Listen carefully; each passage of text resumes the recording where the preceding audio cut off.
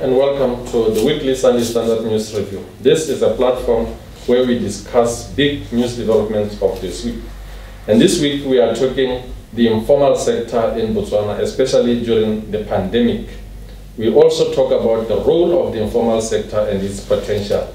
And to discuss this topic further, I'm joined by Victor Baatweng, the business editor of both the Sunday Standard and the Telegraph newspapers. Welcome, Victor. Thank you, Spencer. My name is Mogapi, and I'll be the host for the program this week. Victor, there is, I think, ample evidence that since the pandemic started, the informal sector in Botswana has been growing very fast. What really drives this growth? Thank you very much, Spencer, for the question. The growth really is motivated by the decline on the formal sector side. We realize that there have not been new jobs on the formal sector side. They've been, despite the SOE, there have been job losses. And there's also those people who are fearing that their jobs could go. So they have started preparing for the future. And in their preparation, they've found a space in the informal sector. They're trying to prepare for the future. So that's what is bringing up the big growth. Other than that, also is an issue of Botswana. Remember, it imports a lot of stuff from South Africa. So we still see a few Botswana going into the agro-processing space, producing tomatoes, producing eggs, as you might know, and chicken. So those are the people who are now moving into the informal sector, and as such, it's showing some significant growth. Thank you. And if we were to talk to the demographics of the people entering this particular space, would it be correct to say there's also a groundswell of college-educated younger people into it?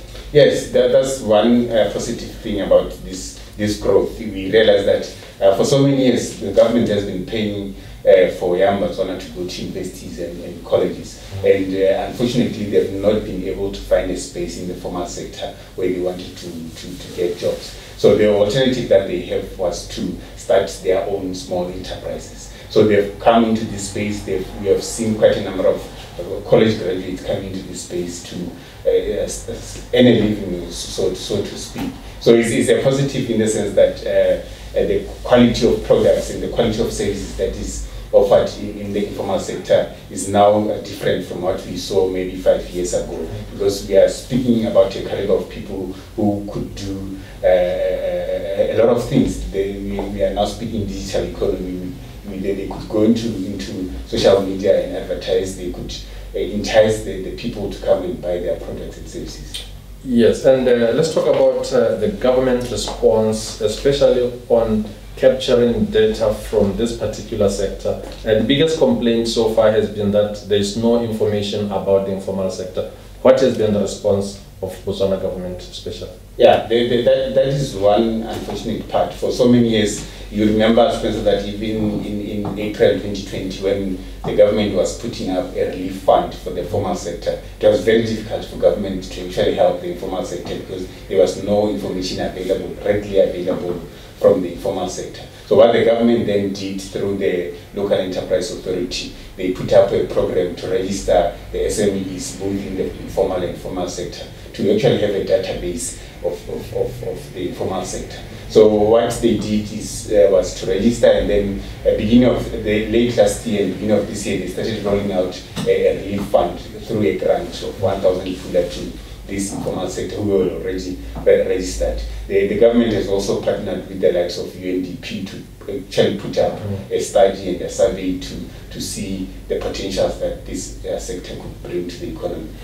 Yes, and you touched on this issue about the kind of people who are coming into it. Let's talk about these young people. They are technology savvy. They could use technology for marketing purposes. What is the role of digitization really in the whole potential of the sector going forward? The role is big. Remember, we are a country that is part of the African continent bloc, and we've been told about the Africa Free Trade Agreement that we signed as a country. And if you are to go anywhere, because ultimately we want to have some of these companies in the informal sector graduating to become formal.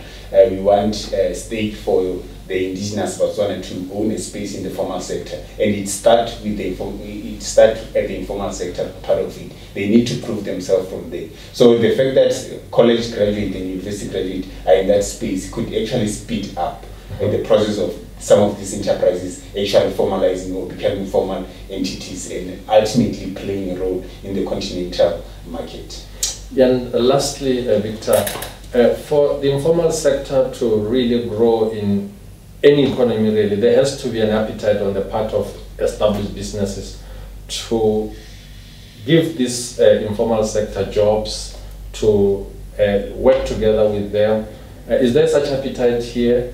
I would say so far not, but my hope, or I'm consoled by the fact that, like we said, the caliber of the people who are now playing this space are the kind of people that, even if the formal sector was not to formally approach them, they could still make their way to formalize their own businesses and ultimately take over that formal sector. So that is, we just need a deliberate or an affirmative action from the government side, particularly through LEA and CEDA, to say, even the likes of CEDA, they should not just be focusing on the issue of finance, but they should also look at the issue of development, because part of their mandate is also to develop agents or citizen-owned enterprises. So if we could have an affirmative action to actually help them, they could grow into that space to a point where they could take over from some of these franchises. Because literally what some of these franchises say is things that we have here, chicken and potatoes, and you could easily move into that space.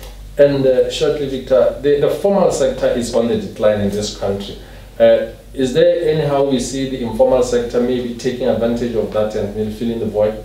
Yeah, already the signs are there. That is why earlier on I pointed out that part of the people who are now in the informal sector, there are people who are actually working in the formal sector. They have started preparing for the future. And chances are that in the next year, in the next 12 to 24 months, if they lose that their jobs that side, they could be sustained by the small business they've started.